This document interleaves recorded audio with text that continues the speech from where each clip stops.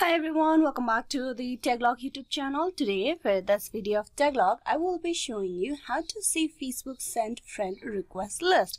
So for that, open the Facebook application and then get logged in into the account of yours.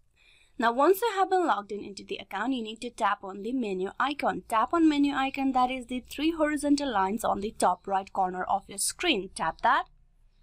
From there, you need to tap find friend. Tap that.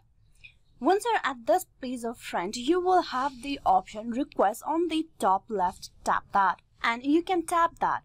What this will show you is all the people you have requested to be your friend. Now tap on the three dotted lines and there you tap on view sent request.